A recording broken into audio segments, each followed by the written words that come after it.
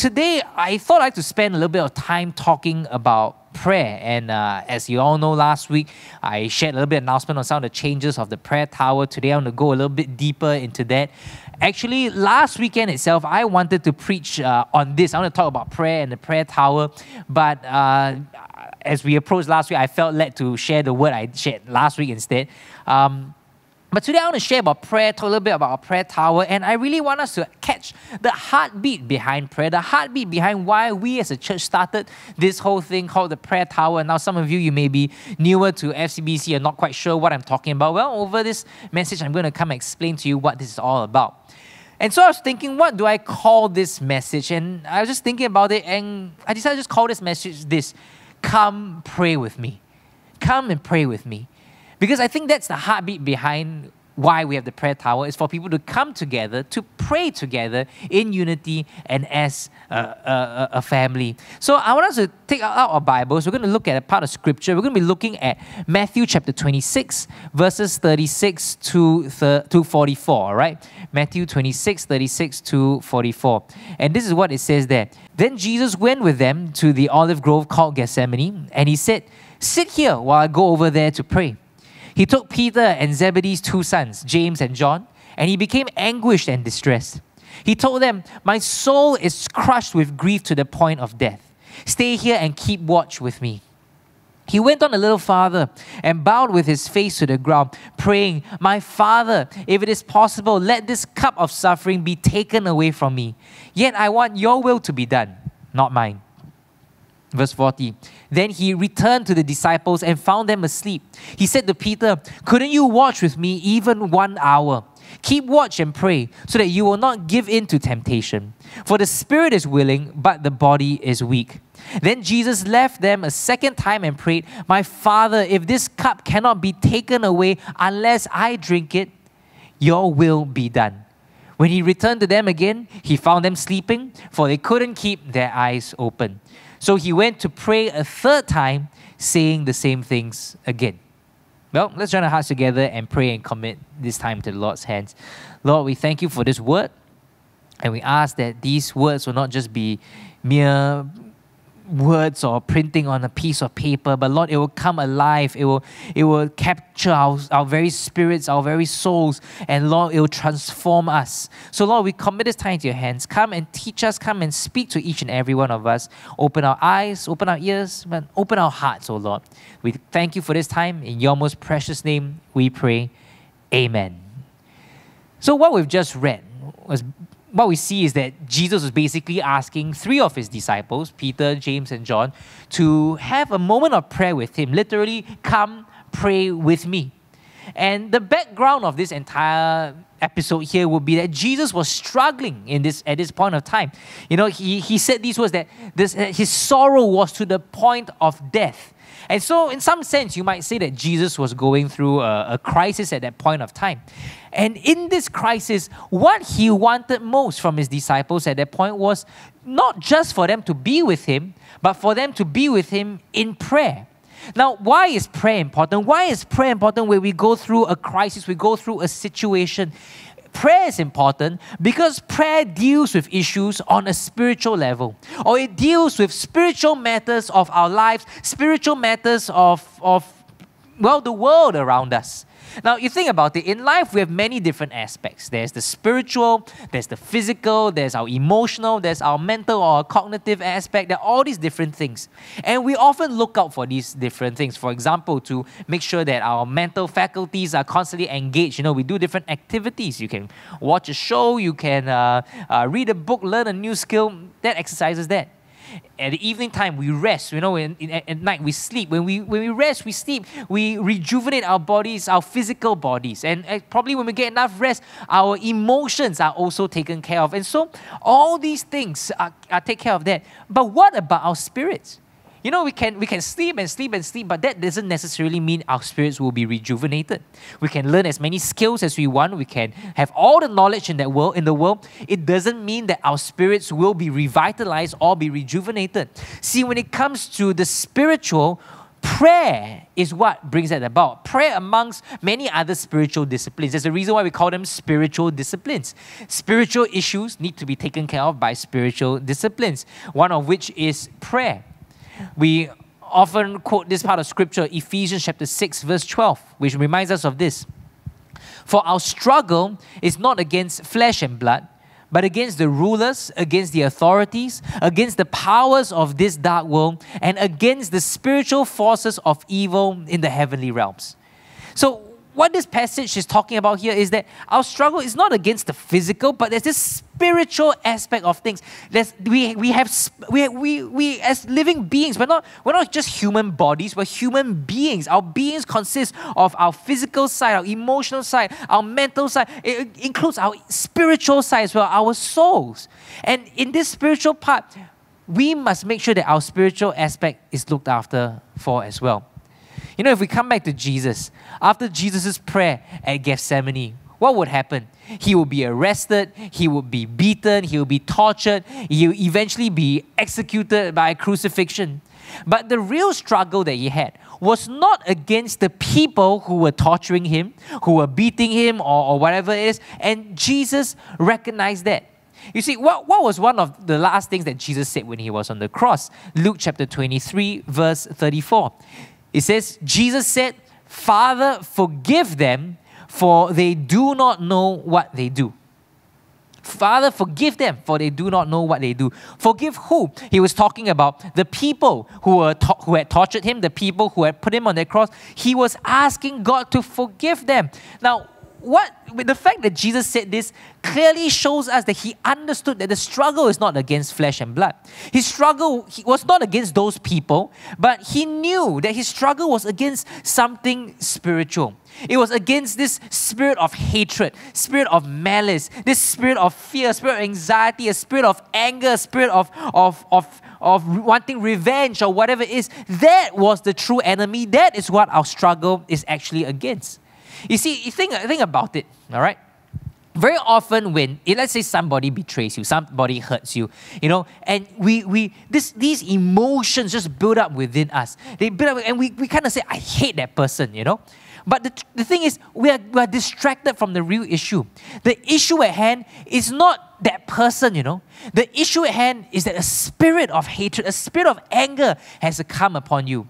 I mean, we've heard about people before where somebody has hurt them and they say, oh, you've hurt me, I must hurt you back. I must make sure that I get my revenge. I must do unto you what you've done unto me. I must make sure you suffer as well. But there are people who have done this and yet they don't feel any better. Why?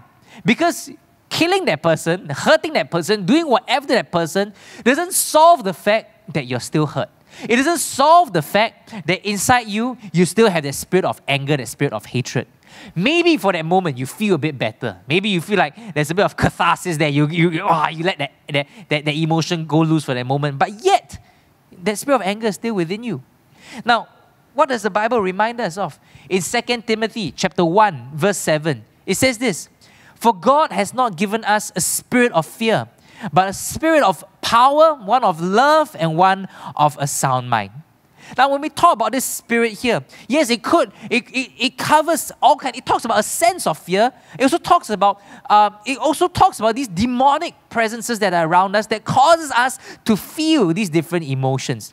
You see, we talk about these presences can give us this sense of fear, this sense of anger. And you know what? For us to overcome that, we cannot defeat it physically. We must overcome it spiritually. And the way we do that is that we must be in prayer. We must pray and ask God to deliver us, to help us through all this. In Philippians chapter 4, verses 6 to 7, we commonly say these words, Be anxious for nothing, but in everything by prayer and supplication, with thanksgiving, let your requests be made known to God, and the peace of God, which surpasses all understanding, will guard your hearts and your minds through Christ Jesus. See, it talks about how as we pray, you know what? As we pray, as we seek God, something changes within us. You see, because there's a spiritual issue at hand. Now listen to this. Listen to this. It's very interesting here. And I want us to get this straight because we often like to quote Philippians chapter 4, okay? You look at it here, right? And if you look at verse 7 there, okay, it talks about how you pray. And it says, the peace of God, which surpasses all understanding, will guard your hearts and your minds. Now notice this. This passage never said that as you pray, everything will change. Everything will go according to what you want. Everything will be in your favor. The Bible never said that. But what Scripture says is that the peace of God that surpasses all understanding will guard your hearts and your minds through Christ Jesus. Now, why is that important? Because the truth is this. There'll be emotions that are at play.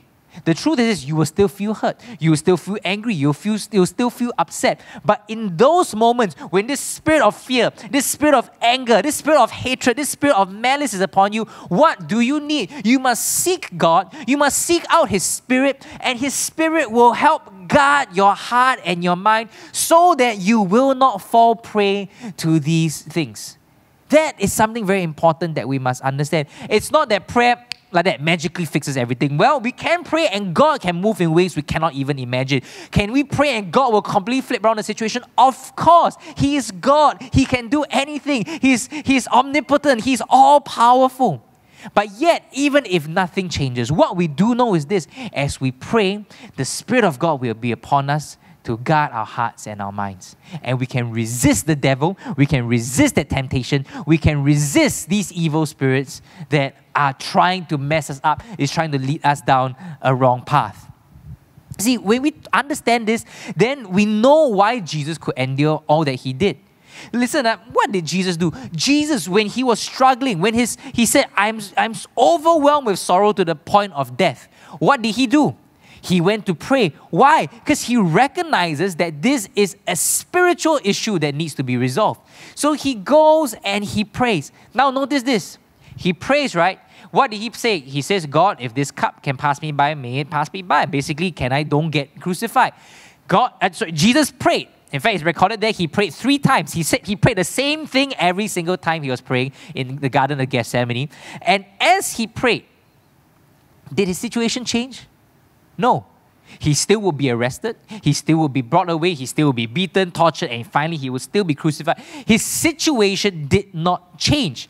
But something changed within Him. The spirit of peace came upon Him. The spirit of peace came upon Him. And now what happens was that He was one with God. Remember, His prayer is this, Lord, if it's possible, may this cup pass me by. Yet not my will, but yours be done. He was praying. He was pouring out His struggle.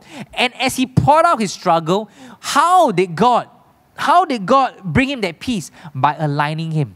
Because it's not my will, but yours be done. It was a theologian, A.W. Pink, who said this, real prayer is communion with God so that there will be common thoughts between His mind and ours. What is needed is for Him to fill our hearts with His thoughts, and then His desires will become our desires flowing back to Him. See, that's what happens, that when we pray, we become one with the Lord. We are in communion with Him and we align ourselves to Him. God aligns our spirits to Him. And that's where we receive that spirit of peace, that spirit that comes from God, that spirit of resolution, that spirit of confidence, that spirit of love, that spirit of power, that spirit of having a sound mind, that comes upon us. And so that's exactly what happens to Jesus. Because if you look at Jesus in these 2 places, all right, I've been talking about 2 different places. One is what was happening to Jesus in Gethsemane. The other place is what happened to Jesus on Calvary, all right, the cross of Calvary on top of that hill where Jesus was crucified. Now we see a contrast actually, and let's take a look at this, Gethsemane and Calvary, all right. At Gethsemane, what does Jesus say?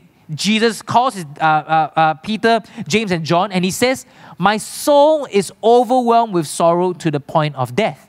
And basically what was going on was that He was in that place of a struggle. He was struggling probably emotionally, spiritually, in every different aspect. But by the time it comes to Calvary, when He's being crucified, what are His words? Father, forgive them, for they do not know what they are doing. And that is one of peace. In fact, later on, as Jesus passes away, He literally would say, Father, into Thy hands I commit my spirit. There's a sense of peace right there. You see, He's moved from struggle to peace. Now, what happened in between there? Jesus prayed.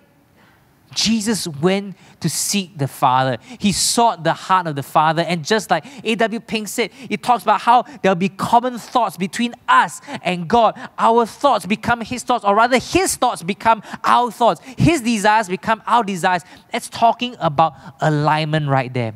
And so when we pray, our spirits become aligned with the Spirit of God.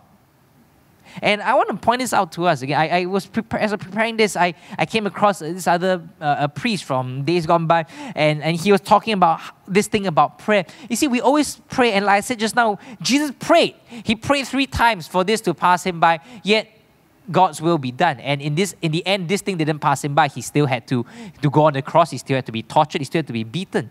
And I like what this priest says. This priest, his name is Samuel Shoemaker.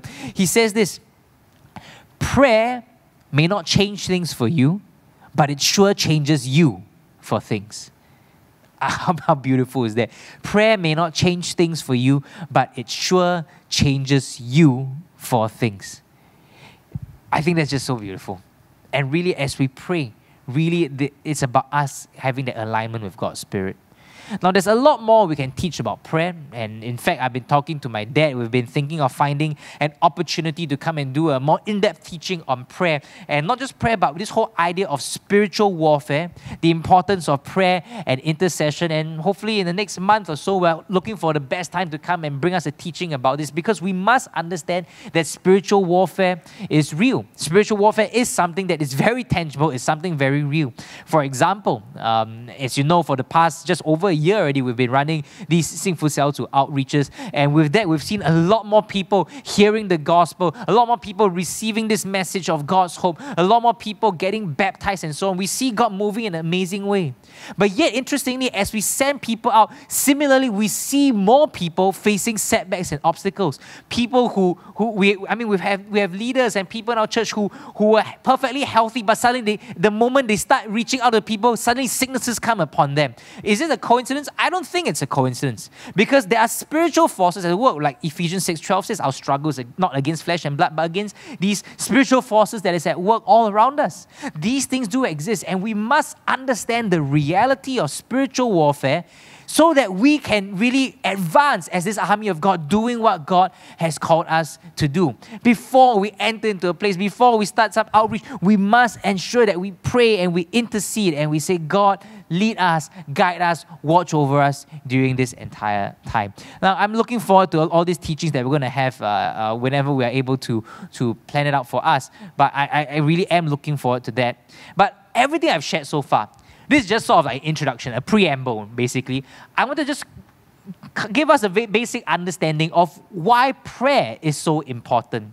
But like I said at the start, today I want to go a bit deeper into what I mentioned about the prayer tower last week, and I want to explain to us the significance of the prayer tower, all right? So let's come back to talking about this prayer tower. Now, like I said, some of you who are joining us, you are newer on this live stream, or maybe you've been in FCBC already, but you came to FCBC maybe a year ago, in the last year, or maybe in the last 2 to 3 years, and you are somewhat familiar with the prayer tower, but we're not quite clear why do we do it, or how did it even start. And so, well, today I'm here to tell us a little bit of a story of how this whole thing came about. Now, if you're not aware, FCBC with this thing called a prayer tower. Now, it's not a literal tower, but it is a physical space that we have here in Touch Center. It's one of our rooms, and it's a physical space where prayer goes on, where there's continuous prayer and worship 24 hours a day. It's not exactly 7 days a week, because previously we would always go off-site over the weekends, because we do need that room for our weekend services as well. And the whole idea for this time is that during this time of prayer, we're praying for the church, we're praying for my family, which we're very appreciative of. We're praying for our nation and the nations around us. We're praying for current issues. We're praying for the leadership of our nation, and so on and so forth. And all this started back in 2012, all right? All the way back in 2012. Now, what happened in 2012 was that earlier that year, we had gotten connected with this entire movement called Empowered 21. I think some of us know that, we're familiar with it. And that year itself, we had been over to Indonesia where we visited a church called GBI, Greater Bethel, Indonesia. And it's the senior pastor is Pastor Nico Nyoto Rohajo. And I think some of us, we remember him because he has spoken at some of our conference before and he's come to our church to minister before as well. And he passes a huge network over there in Indonesia. And when we visited them for their conference, we learned about this thing called the prayer tower. And they had this prayer tower there where there will be 24 hours, 7 days a week worth of prayer and worship.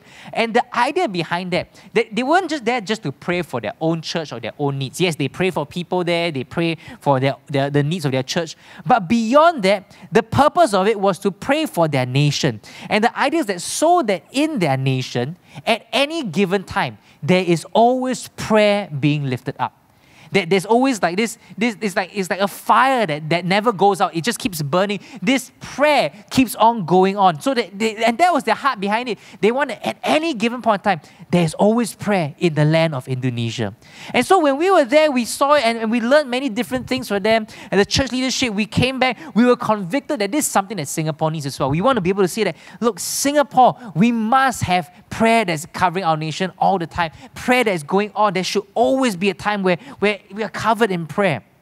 And so we came back. We started thinking of how we can bring this about. We started working with different churches. And actually out of that, as we started talking with different churches, we kind of see a new movement of prayer coming up. So on the Love Singapore side, we've actually started a morning prayer at Kam Yen Methodist Church. And people are coming before they go to work. But at that point in time, we started these different things with different churches. But our church, we didn't quite have a plan to start the prayer tower yet.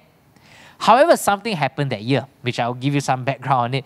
Something happened that year, 2012, okay, those of us who were around then. If we recall, that was the year that we shut down the church for 40 days, for a time of repentance, for a time of restoration, for a time of a renewal within our spirit. Now, why did that happen?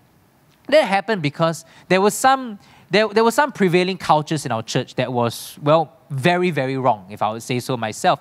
And we saw it and we said we had to address that. I remember when we saw it, myself or my dad or other pastors, we see it's so bad that it pains us, and we say we cannot in any good conscience carry on worshipping like that. Let me explain just one of the things that was going on during 2012. Back then, I was already serving as the worship pastor, so I was leading worship quite frequently. And I remember back then in 2012, we had here Touch Center, and back then at Bukit Merah, it's not Gateway Theatre yet, it was Touch Community Theatre. And I remember when I would be assigned to lead worship at Touch Community Theatre, you know, we used to take turns which side, the master side, 1 week is TC, the other week is TCT. And back then, I remember at the 9 a.m. service on Sunday morning, when we start worship at 9 a.m., right, maybe 100 or 200 people are there. Generally, our morning service at TCT will see close to 1,000 people, even more than 1,000 people. But when worship starts, it's only about 100 to 200 people there. It was sparse. People are not coming. And over the next half an hour, people will slowly stream in. And the bulk of the people would enter close to sermon time. Means that most of worship, they were not around. They come in during, and we saw this happen. Every single week, we see it going on, and we saw it becoming more and more prevalent more and more prevalent in our church. And we said we had to do something because this is not something that honors the Lord. And so we said we're going to shut down the church for 40 days. In those 40 days, there's no cell meetings, there's no church services. But in those 40 days, we're going to have non-stop prayer. And in our time of prayer, we're going to repent of these attitudes. We're going to ask God to restore us. We're going to ask God for a renewal of our spirits. And so we did that for 40 days. And after 40 days, we opened up the church again. Cell groups resume, services resume. But we thought that now, as we've done 40 days worth of prayer, this is a good time to keep this prayer tower going. And so we launched the prayer tower. This aspect of prayer kept on going on in that season. And that's where it basically started. And I mean, at that point in time, I was not exactly in the senior leadership team of the church, but I was aware of all this because I was part of the planning team. I was the worship pastor. I also had been to Indonesia to visit Pastor Nico's church and their prayer tower. So we had seen all that. And that's when we launched it. So 2012, we launched it, and it's been 8 years so far. And I just want to say this, we're very thankful for all of you, because the entire church, you guys have been keeping this fire going, and we really are so appreciative of it. We really thank God for each and every one of you. But as I carry on, now I want to get to what I really wanted to share. I wanted to share with us, what is the significance of the prayer tower? Why is the prayer tower so significant? Well, there are two things I want to share with us this morning. And what is two things? Number one, the prayer tower significance is significant because it reveals the importance of cell group prayer. The importance of cell group prayer. Now, what do I mean by this? Earlier on, as we read about Jesus together with Peter, James, and John, what we're really reading about is small group prayer. Okay, so Matthew 26, verses 37 to 38. Jesus took Peter and Zebedee's two sons, James and John, and he became anguished and distressed. And he told them, "My soul is crushed with grief to the point of death. Stay here, keep watch with me." What Jesus did was he put these guys aside. He said, "Come and spend this time with me. Let's be in prayer. Keep watch with me." All right? Now, let's think about it. Jesus didn't get all the 12 to go with him. He only got a small group. Okay?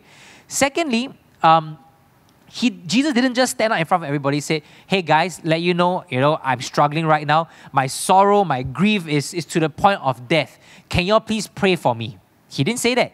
He actually went off to pray, and he brought a small group along with me. That's why this message, I call it, "Come Pray With Me." There's an aspect of small group prayer here in this passage. And of course, for our church, a small group is called a cell group. A cell group is the basic unit of our church. And this is showing us about small group prayer. And now I want to talk about this because there is a significance to cell group level or small group level prayer, whatever you want to call it. There's a significance, there's an importance in that. Because one of the thoughts that people have mentioned is, hey, yes, we agree prayer is important, but let's just do more prayer meetings then. We can have more prayer meetings, can make it more frequent. Yes, we can do that, but a prayer meeting is a little bit different.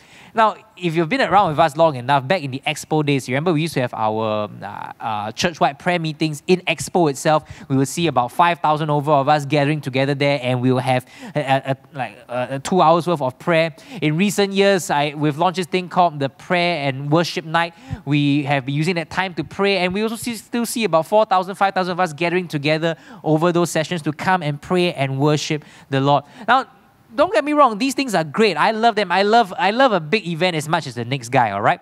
But there is a difference. There is a difference between what we do at the prayer tower and a prayer meeting.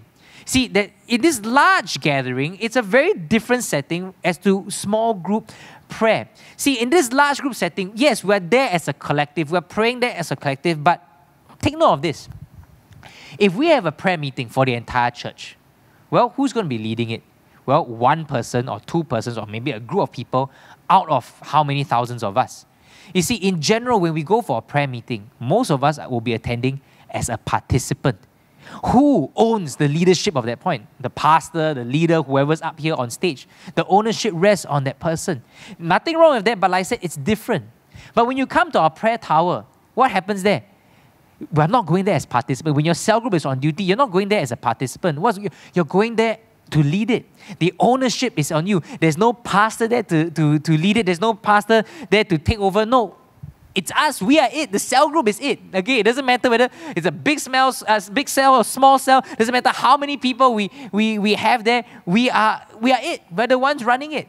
And I think that's a great difference right there, because I would want the ownership of this to fall on the small groups, to fall on the cell groups. Because I don't want us to build up a church whereby only a few people lead prayer, where a few people have been trained and taught how to lead prayer. Only the pastor knows how to lead prayer. Only some 144 leaders or whoever, only these people know how to lead prayer. No, I want to see a church being built up where every person knows how to pray, where every person leads in prayer, where every cell group owns the prayer for the church. That is the kind of church that we should be building up, the kind of church that we should be raising up. Every single person should be familiar with prayer and intercession.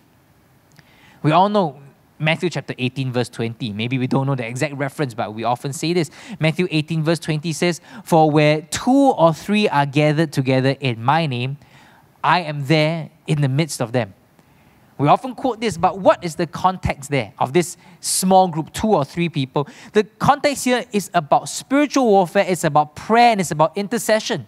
Because if you go up to verse 18 onwards, Matthew chapter 18, verses 18 to 20, assuredly I say to you, whatever you bind on earth will be bound in heaven, and whatever you loose on earth will be loosed in heaven. Again, I say to you that if 2 of you agree on earth concerning anything that they ask, it will be done for them by my Father in heaven. For where 2 or 3 are gathered together in my name, I am there in the midst of them. This passage is really about prayer. It's about spiritual warfare. When it says in verse 18, whatever you bind in heaven will be bound on earth, whatever you loose in heaven will loose. All these things talking about spiritual warfare. It goes on to say that if you agree on anything that you ask, what is this ask talking about? It's talking about prayer, all right? Where 2 or 3 are gathered in my name, I am there in the midst of them. Here it's pointing out a certain gathering of a small group, seeking the Lord, praying and interceding. That's what this is all about. See, it is important to have cell group prayer, to have prayer owned by the basic unit of the church, and not just something that's always a big event. Like I said, I'm fine, I love to have all these prayer and worship nights, and I want to continue with them. I love to have conferences and all that. But in the end, we must break it down to the smallest unit of the church, which is a cell group. A cell group must know how to pray. A cell group, more than just knowing how to pray, must own that aspect of prayer. And that's the beauty of the prayer tower.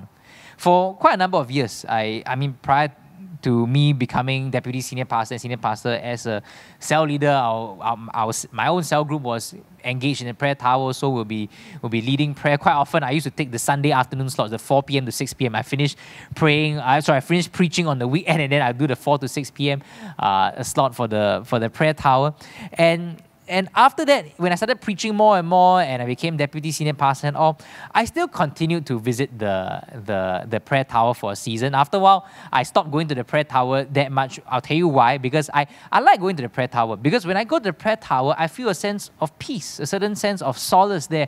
And I do feel connected. I do feel a certain anointing there. After all that prayer has taken place there, I do feel that anointing there. I do feel a connection with God. So very often I will go in there to seek the Lord before the weekend for my message that weekend. And so but I used to do that more often. I stopped after a while because apparently by me going there, I caused a lot of undue stress upon some leaders who were leading those different prayer tower segments. One time I walked in there, I just popped my head in, and the prayer leaders was speaking halfway, saw me, and just stopped. I just stopped. Okay, stopped talking, and suddenly got very stressed. You know, but for those times that I was there, it was really heartwarming. You know why? I've been there and I've seen youth groups own it. I've seen our other cell groups own it. I've seen our elderly cell groups own it as well. I've seen elderly people lead me in prayer. I've had youth lead me in prayer. I've had leaders lead me in prayer. I've had people who aren't even leaders lead me in a time of prayer as well. And it was great. In fact, sometimes some of the testimonies you hear me sharing on the weekend are testimonies I heard being shared at the prayer tower as a thanksgiving or as something to encourage the people to trust in God, to have faith. And it's just really enjoyable. And I think that's the beauty of the prayer tower. That prayer is not owned by some prayer department, you know, or we have one particular team of pastors or a particular team of people in the church. These are the prayer people. Only the prayer people will do prayer. The rest of us, we don't do prayer. That's not what the cell church is all about. A church like ours, everybody, we are trained in everything. We do all these things. We don't have just, I'm the prayer person, you are the evangelism person, you are the cell group person, you are the preaching person. No, we carry all this together. And it's so beautiful when I go in there, being led by different people, seeing different cell groups, different demographics of people, different mix of cell groups there, leading worship, praying together. It's just so heartwarming. And that's the kind of church I want to see. That our church is one where this is owned by all the cell groups down the line. So that's the first thing that I want to share. Why is this prayer tower so significant? Well, because the prayer tower teaches us the importance of cell group prayer. The importance of coming together as a small group, not just to fulfill a duty, but to own this spirit, this heartbeat of prayer. But now there's a second thing that I want to share as to why prayer tower is so significant. Because prayer tower teaches us the importance of continuous prayer. Continuous prayer. That's why when we started this whole thing, it's something that goes on 24 hours as much as possible, because we want this prayer to go on continually. Now, we're reminded in Scripture, in 1 Thessalonians chapter 5, verses 16 to 18. We all know this. What does it say? Rejoice always, pray without ceasing, in everything give thanks, for this is the will of God in Christ Jesus for you. We've heard this verse many times. We've heard it many times. Rejoice always, pray without ceasing, in everything give thanks. Now, it says that we must pray without ceasing. Let me ask us all this question. We know this verse, but how many of us can actually say that we live it out? That we pray without ceasing. What does it mean to pray without ceasing? It means non-stop. I'll tell you this, none of us can say that we've actually lived this out, because it's not possible to actually pray without ceasing. But that's where we must understand the context of this entire passage. Remember, a few weeks ago, I teach about Bible study. I talked about how we must observe certain things, observe certain way things are phrased or certain keywords that are being used. Let me show you something that is repeated constantly in this chapter here, 1 Thessalonians chapter 5. 1 Thessalonians chapter 5, verse 1, it starts off saying this, but concerning the times and the seasons, brethren, that word is used there, okay? In verse 12, it says, and we urge you, brethren. And then in verse 14, just before we read that part about praying without ceasing, verse 14, it says, now we exhort you, brethren. Now, what does the word brethren here mean? When the Bible talks about brethren, it's talking about the brothers and sisters in Christ. It's talking about us, Christians. It's talking about us as a collective. Now, this is an important observation, and I'll elaborate a bit more about it shortly. There's an important observation there.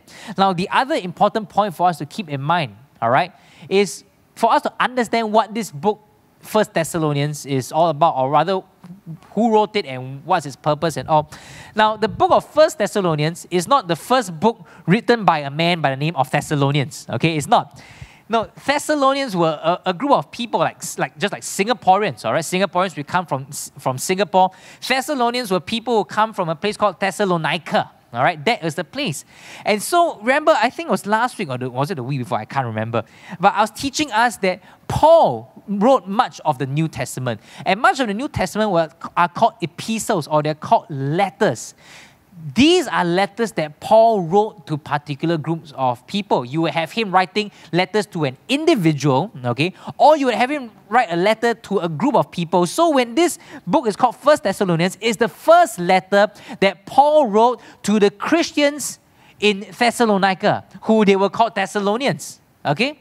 And so why am I saying this? The point here is that when Paul writes that we must pray without ceasing, well, firstly, it was part of an entire letter he wrote to the Thessalonian Christians. Number two, in that whole passage, he's addressing a group of people. See, for us to truly have prayer that never ceases, it cannot be done by one person. It must be done by the body. It must be done through unity. It must be done by us coming together. That's the only way that we can have continuous prayer. And I'm happy to say that I think we have been accomplishing something close to this, where our prayer tower, by different cells, different ones of us being engaged in it, coming down, different cells owning these time slots, this prayer continues on and on. That is that prayer that never ceases. Now let's come back to Gethsemane. I want to show us something interesting right there, and why it's so interesting is because it's mentioned elsewhere in Scripture as well. In Matthew chapter 26, verse 41, Jesus said this to Peter, James, and John. He said, keep watch and pray so that you will not give in to temptation, for the spirit is willing, but the body is weak. Now, what I've highlighted there are these words, keep watch and pray. Now, it's so interesting because this notion of keeping watch is found elsewhere in Scripture as well. When it says keep watch here, it means to stay alert. Okay, to stay alert, to be awake, to be sober, to stay alert basically. Now, I want to bring us to the book of Isaiah. Let's take a look at Isaiah chapter 21, verses 6 to 8. And here it says this, meanwhile, the Lord said to me, put a watchman on the city wall. Let him shout out what he sees. He should look for chariots drawn by pairs of horses and for riders on donkeys and camels. Let the watchman be fully alert. Then the watchman called out, day after day I have stood on the watchtower, my Lord. Night after night I have remained at my post. And I think that's interesting right there, because it talks about a watchman being fully alert, and how day after day he is on watch, night after night this person has a post to be at. And if you move on later on in the book of Isaiah, again, Isaiah chapter 62, verses 6 to 7, it writes, I've posted watchmen on your walls, Jerusalem. They will never be silent day or night. You who call on the Lord, give yourselves no rest, and give him no rest till he establishes Jerusalem and makes her the praise of the earth.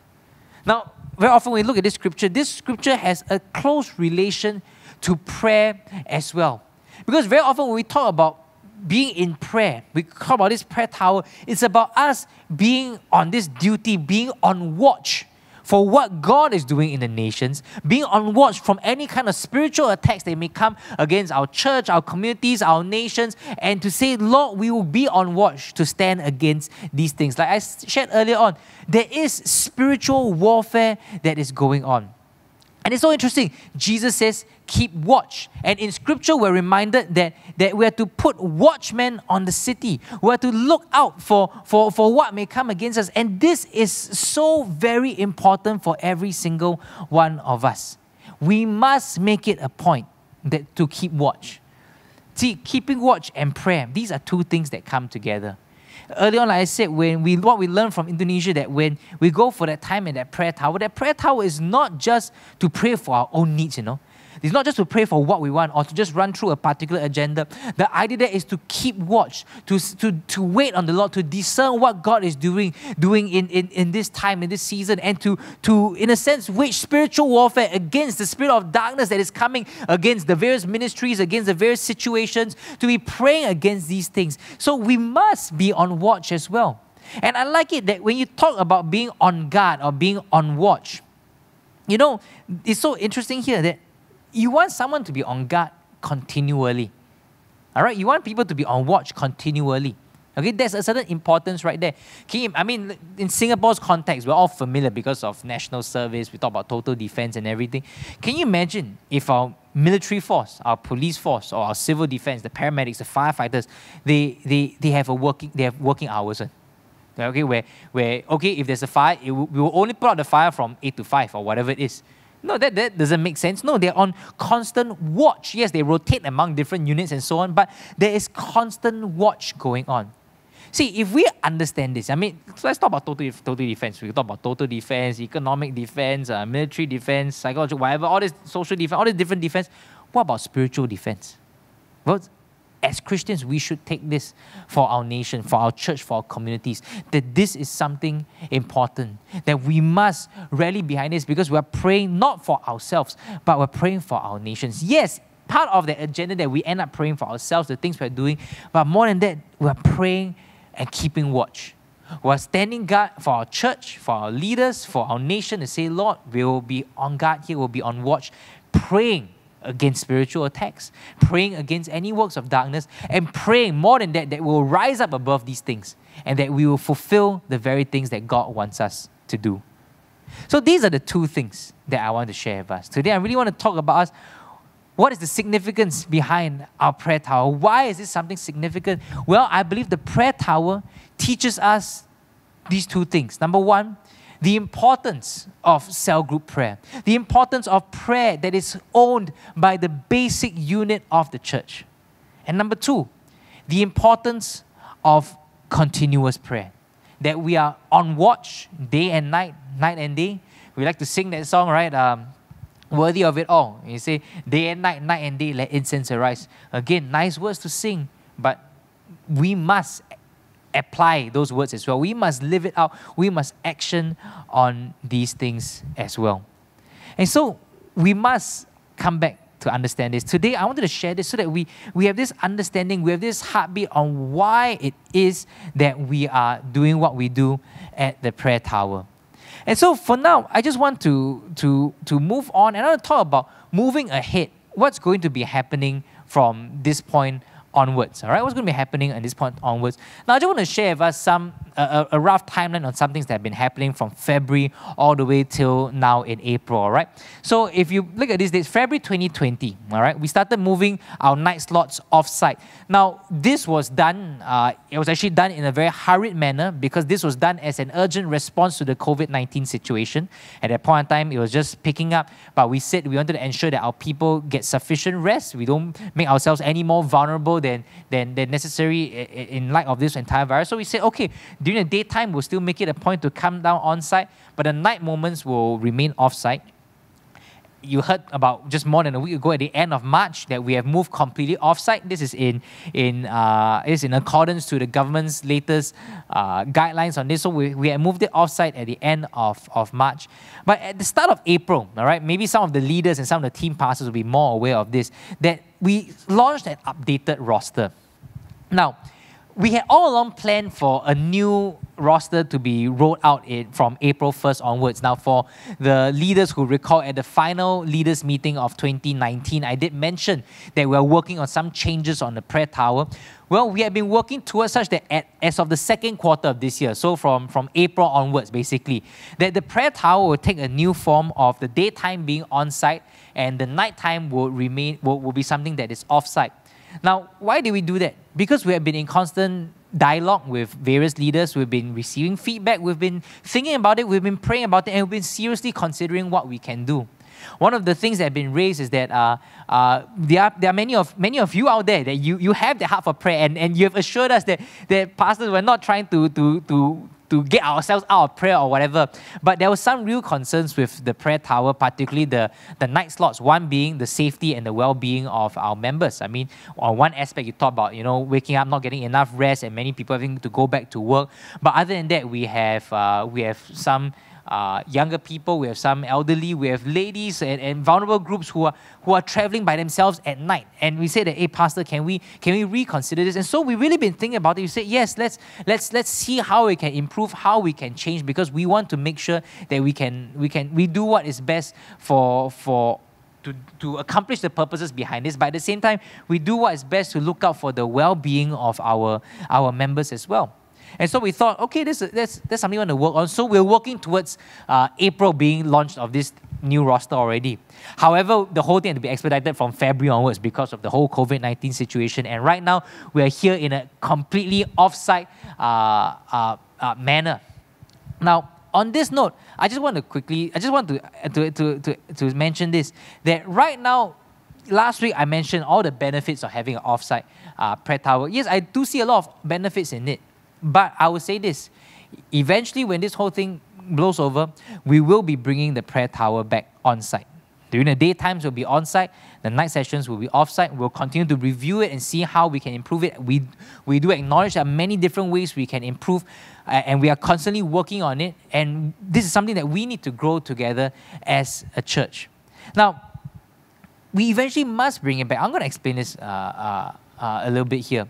You see, I know we have said, well, Pastor, when we do all these things, we can be seen as, there are many obstacles to it. Look, listen, every time we want to do anything for God, there'll be 1,000,001 obstacles in our way. There are always many different obstacles, okay? But as a faith community, how do we respond to these obstacles? Well, I wrote this one line down for us. We can either see the obstacles in our way, or we can see the opportunities that are beyond those obstacles. It's up to us. We can just keep seeing the obstacles that are in our way, or we can see the opportunities that are beyond these obstacles. So, for example, us having to go off-site during this time, that is an obstacle. But we choose to see the opportunities, that this is a time we can mobilize more people, we can do all these different things.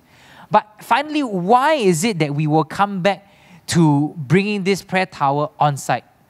It's because we must come back to this physical location.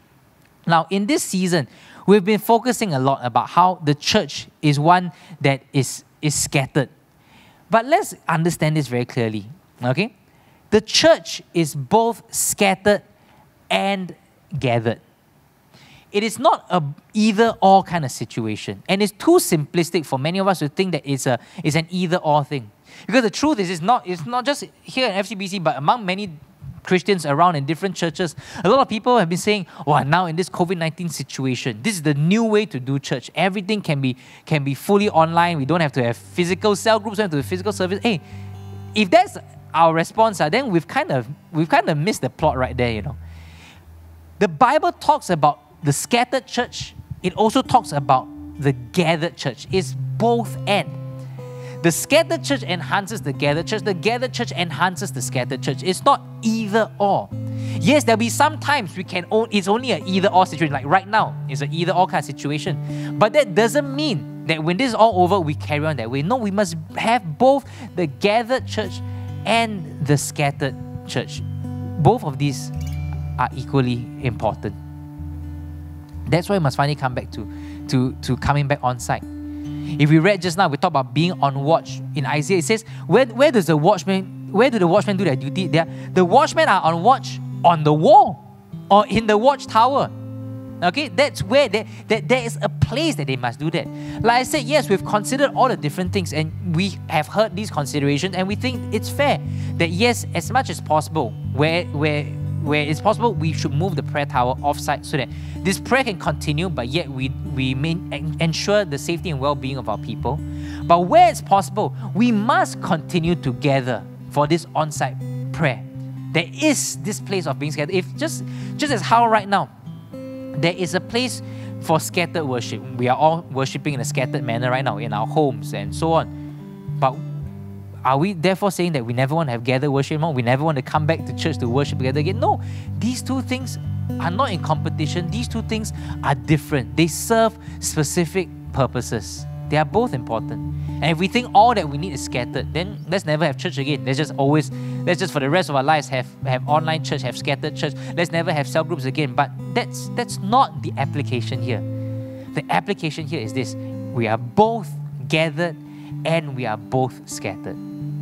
So like I said, in this point of time when we're moving completely off-site, we're making some changes to the roster because we want to see the opportunities behind it. So last week I talked about all this personal ownership, I talked about mobilization and all that. Yes, we can see that happening right now. That's why we're updating our prayer tower roster. So if you can see, there's some changes we've made here. Number one, our prayer slots have been reduced to 30 minutes. Number two, we are mobilizing 2 people per slot. Number 3, our slot assignments are based on cell strength. So for example, okay, if a cell group has 6 people, you should be getting 3 slots. You have 12 people, you should be getting 6 slots, and so on, so forth. Now, we do understand as we roll it out, there'll be still some adjustments to be made. But the whole idea, right, is that if we participate like that, then everybody in the church pitches in, everybody plays their part, and if everybody plays their part, then this becomes something that we can carry. It's something that we can do. Because no one person is bearing this.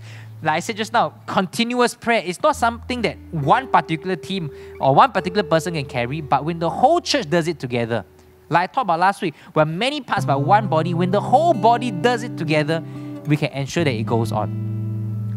Now, what's the rationale for off-site slots being 30 minutes and mobilizing 2 people? Now, because some people say, but Pastor, more people want to pray and so on and so forth. Well, what we're talking about here is the basic assigned duty. Okay, your particular slot. Okay, that is where we are assigning us to. If more people want to do it, by all means. Okay, but officially on duty, there'll be 2 people on duty at that point in time. What's the reason behind this? Number 1, we want to maximize our manpower. We want to make sure that as many people are mobilized for this, and it's not one particular group. In fact, I've been hearing a good thing based on this because previously, many of the cell groups, our push to the prayer tower, or our push to prayer is always the bare minimum. We need 2 people, need 3 people, we just get those people to go and pray. But there's some people who have never been engaged in prayer before. I know right now in our church, there are people who have been cell members for, a year or 2 or even more than that, but they barely go to the prayer tower. Why? Because there's always someone else who will take care of that. But now we are using this opportunity to say, hey, let's all be mobilized for prayer to maximize our manpower. The second reason why we have 2 people praying to a slot is to ensure that no one has to pray alone. I think it's not nice for us to have to pray alone. And I'm happy, I've been hearing from some of our groups, they're finding many different ways to connect. Some of them, they're praying together on WhatsApp, as in they're texting each other prayer items and they're connected over WhatsApp. Some have called each other and they're praying. Some are doing video calls. They're using all sorts of means to remain connected. And that's great. So that nobody is praying alone during that time. See, we can do this if our whole body comes together. But ultimately, yes, everything I'm saying here, there are a lot of operational aspects, there are duties here. But finally, I want us to come back to the heartbeat behind the prayer tower. The heartbeat behind why we come and pray. The heartbeat behind the prayer tower is not a duty, you know. Yes, at the end of the day, it is actually a duty that we must fulfill, but the heartbeat cannot be that it's cause a duty, that's why I must do it. The heartbeat behind it is this. Number one, we have a heart for our church. Number two, we have a heart for our communities. Number three, we have a heart for the nations. And number four, we have a heart for God's own heart. We come and we pray and we seek God because we want to say, God, teach me to love, teach me to serve our church, teach me to love and to serve our communities, teach me to love and to serve our nations. Lord, we want to keep them on our hearts. We want to pray over them. Lord, align our hearts. When we pray for a nation, we wait on God saying, God, show us what it is that we need to be praying over these nations. And maybe, like, I know we've been talking about this, maybe sometimes we've been a bit too restrictive in our prayer agenda, and we want to update this, we want to improve on it, because we want to learn to wait on God. If we're praying for Singapore today, Lord, we want to wait upon you. What must we pray? What must we pray about? Yes, we've prepared an agenda, but Lord, lead us today. And very often I've been at the prayer tower and God places a specific word for that season. And we say, Lord, we're going to pray through this. And I believe that as we come back to what prayer is really all about, we're going to have a fresh outpouring of God's Spirit. I'm sure if I ask you right now, how many of you want an outpouring of the Holy Spirit upon your lives, upon your families, upon your ministries, upon yourself, upon our church, upon every single thing we do? I'm sure many of us will say, yes, we want that outpouring. Well, then we must come back to what prayer is all about. This pastor by the name of Andrew Bonar, he says this: we must continue in prayer if we are to get an outpouring of the Spirit. Christ says there are some things that we shall not get unless we pray and we fast. Yes, prayer and fasting. We must control the flesh and abstain from whatever hinders direct fellowship with God. See, if we want an outpouring of the Spirit, we must continue in prayer. I believe the prayer tower is something significant that we must carry on with. And yes, there are many obstacles. Like I said, anytime we want to do something for God, there are 1,001, 1,000,001 obstacles that are in our way. But do we see the obstacles, or do we see the opportunities that are beyond those obstacles? Today, if we are a faith community, we must see beyond the obstacles. We must see the opportunities that God is giving to us. Yes, sometimes difficult to bring people to the prayer tower. There are a lot of different concerns, but what are the opportunities there? There's an opportunity for discipleship. It's an opportunity for us to rise up to the challenge. It's an opportunity for us to rise up in faith. So church, let's get rid of whatever hinders us, whatever is holding us back. Let's learn to grow through this. Let's press on, and let's go to infinity and beyond. If we want to go to infinity and beyond, if we all receive that word, you know what? It's not just some nice slogan. We are not going to go to infinity and beyond if we are not committed to prayer. So, church, that's what I want to call us to this weekend. The importance of prayer. Well, we're going to close this time worshiping the Lord, spending some time in prayer and responding in worship. But we talk about this, and there must be application.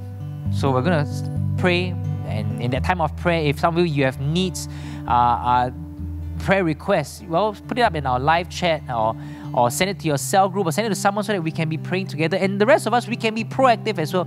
Ask the others around us, can I pray for you? Text your cell group, text whoever it is, send up in the live chat, how can I pray for someone here? Let's just be connected in this time. But the other application I'm going to do is, I've been thinking about what we're going to do for next week. You know, next week is actually Easter weekend.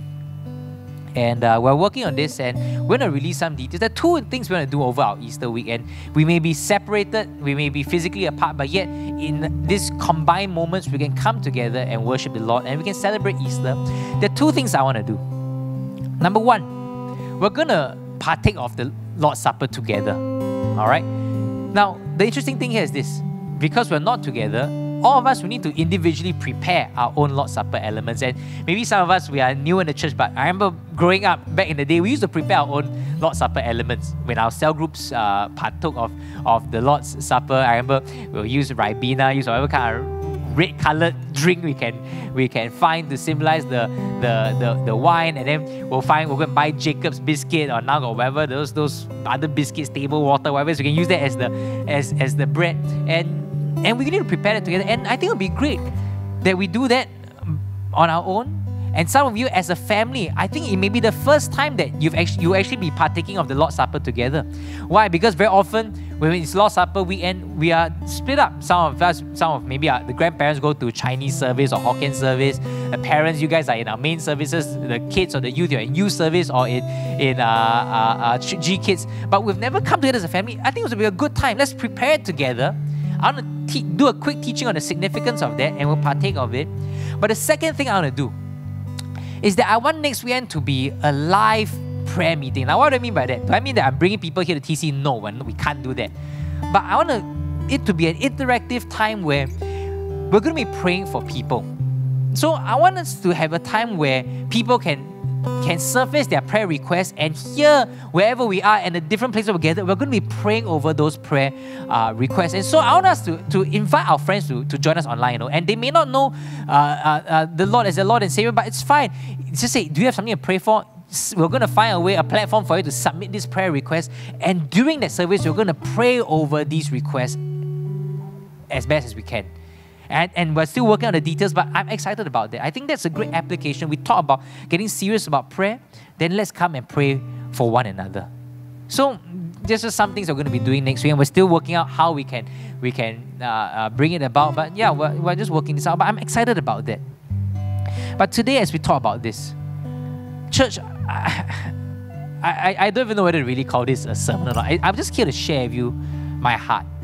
I'm here to talk to us as your pastor. I'm here to share with us a story of how this whole thing came about. And maybe some of us, we're not quite for the prayer tower, maybe because we've never, and I take that on myself as the leader of the church, maybe we haven't spent enough time articulating why we got into it. Because the truth is this, there was a fire when we started this prayer tower. People were excited, people were going there, but over time this has waned. And maybe we've not done enough to articulate the purpose behind it, why we do it. We've not done enough to review it. Well, that's what we want to do right now. We want to change, we want to improve so that we can grow. I never want anything to stagnate in this church. Serena and I, we hate it when things stagnate. And same thing for prayer tower, we want it to grow. We want to grow from glory to glory. And we want to see what God has in store for us in this prayer tower. And so I want to challenge us to be committed to this. To say, Lord, we're going to keep this fire of prayer going in our church and in our nation. Why don't we just take this time to enter in time of prayer? We're just going to be praying in the Spirit. And some of you, if you need prayer, just ask someone to pray for you. And some of you offer to pray over somebody. It could be through text. Maybe right now the Lord placed a prompting in your heart to call out somebody right now. Call that person. Text that person. Release that word of blessing over that person. So let's just come at the count of 3. Let's begin to pray and let's begin to minister to one another. And the rest of us, let's just continue to pray in the Spirit. Let's just pray in the Spirit for at least 2 minutes, because we need to learn this spiritual discipline of engaging our spirits, aligning our spirits with the Spirit of God. So I'm going to count to 3. At the count of 3, let's just start praying right now. Ready? 1, 2, and 3.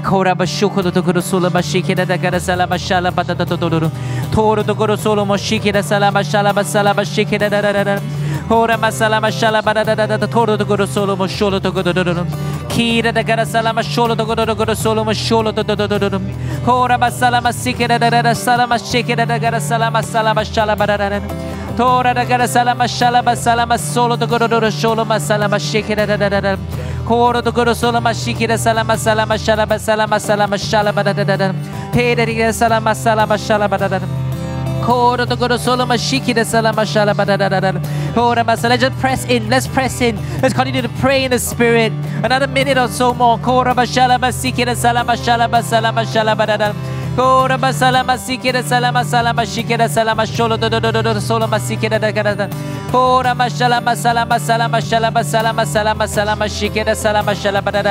Ora masala masala masala masala masala badada salama salama salama sholo dododum. Ora masala masala masala badada salama sholo dododum salama sikidum. Tora tokoda salama shara takada ke kakada takada salama soro dododum. Koro shula masikida salama shalama salama shikida. Ora masala masala masala sholo tokoda salama shikida. Oh, hallelujah, hallelujah, hallelujah.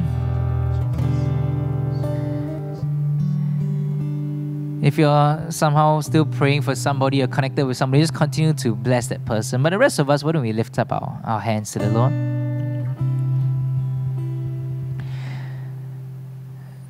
Lord, we thank you for this reminder this weekend on the importance of prayer, on the importance of coming together as small groups, as the basic unit of a church to own this spirit of prayer.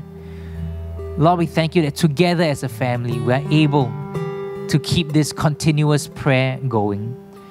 So Lord, we ask for a new spirit upon each and every one of us. Renew our minds, refresh us, revitalize us, restore us to what prayer is all about.